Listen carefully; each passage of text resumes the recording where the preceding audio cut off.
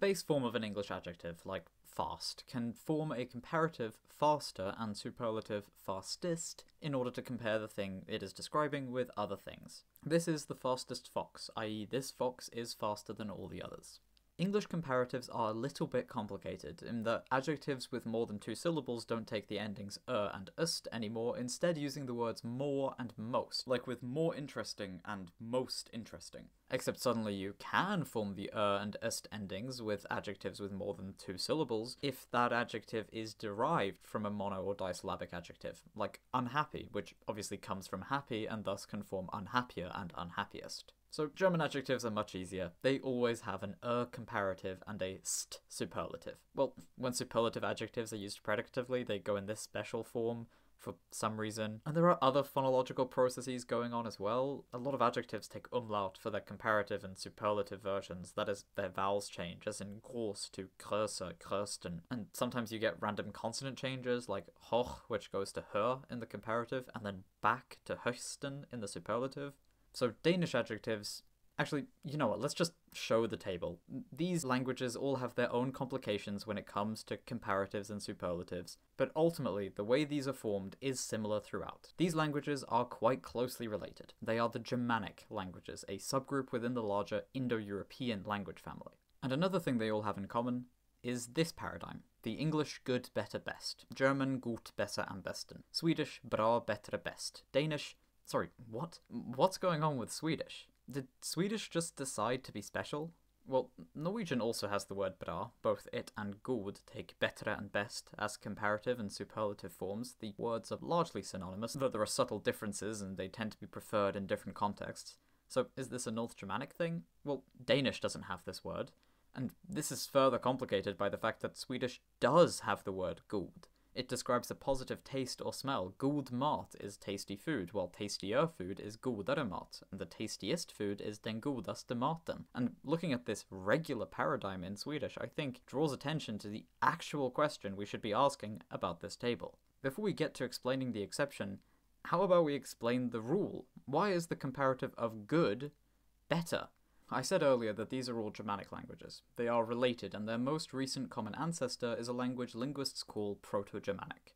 A proto-language is a methodological reconstruction of an ancestor language of a particular language family. Proto-Sino-Tibetan is the proposed ancestor of the Sino-Tibetan languages, Proto-Bantu is the ancestor of the Bantu languages, and so on. This should not be confused with something like Latin. Latin is the ancestor language of the modern Romance languages, but it's not a proto-language. We know precisely when and in what form Latin existed. We have an enormous corpus of texts written in the language and describing the language. Proto-Germanic, meanwhile, has like a few scraps of words that might have belonged to it, written down by some Romans, and is therefore almost entirely constructed by linguists in the modern day, as a model of what was spoken by the Germanic tribes around 400 BC to 200 AD. The Proto-Germanic ancestor of good is Gorda. That asterisk there means that the word is not attested, but rather a reconstruction. And we can see that in the Old Germanic languages, including Gothic, a language of the extinct East Germanic branch, we already have this paradigm. Indeed, the ancestor of better is already present in Proto-Germanic, reconstructed as batis, and it is the comparative of Gorda. To solve our mystery then, let's go even further back. The ancestor of Proto-Germanic is Proto-Indo-European, which is the common ancestor of all the Germanic, Italic, Indo-Iranian, Slavic, and Hellenic languages, among others. And Proto-Indo-European has 2 adjectives here. It has this thing, a root meaning to unite or to fit together, whence Germanic Gorda and its descendants, and also, in a roundabout way, the Russian Vygode, meaning advantage. And it has this thing, a root meaning good, which can be seen in the Old Indric Badra, meaning happy. Maybe both adjectives existed in early Proto-Germanic, maybe not. It's hard to draw strict boundaries between stages of a language at the best of times, let alone when we're talking about the hypothetical brainchildren of linguists and archaeologists. The point is, at some point in the development of or into Germanic, these 2 words became one. This process is called suppletion, and is a common way in which irregularity emerges in languages. If we look at something like fast, faster, fastest, it would be weird to consider these separate words, right? They are forms of the same word, and together form a paradigm, a set of word forms. Similarly, good, better, best is a single paradigm. Better is a form of good, but this is a suppletive paradigm because the words in it come from different sources. That's different to just being irregular like our old German friend Hoch, Hör, Höchsten, where the forms are weird. but they're still all etymologically related. What typically happens in suppletion is that where you have synonyms, especially frequently used synonyms of common words, they merge to patch up different parts of a paradigm. What might have happened in Proto-Germanic then is that when this gorda root came to mean, well, good, but there was already this root for good, instead of either word being replaced, gorda lost its comparative and superlative forms, and batis lost its base form. And this doesn't just happen to adjectives. Take the verb go and its past tense went. Etymologically, those have nothing to do with each other. For an example of a noun, the standard Arabic for woman is imrأة, but its plural is nisa. So now we come to the present day, and there's only one question left to answer.